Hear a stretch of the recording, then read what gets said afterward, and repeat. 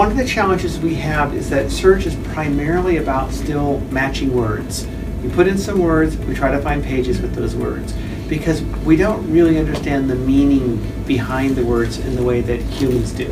We can get clever, we can have synonyms, but we still can't understand a lot about when you combine the words together, what did you really mean by that?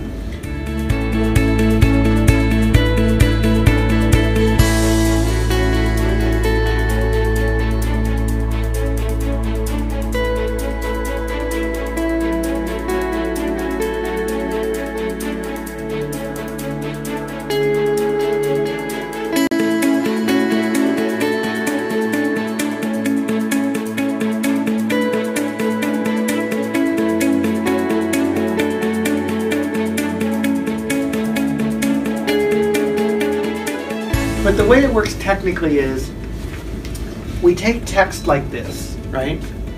And then we tell the machine learning system, what do you think is showing up if I take away some of these words? What would you put in that place? It's kind of like if you've ever played the game Mad.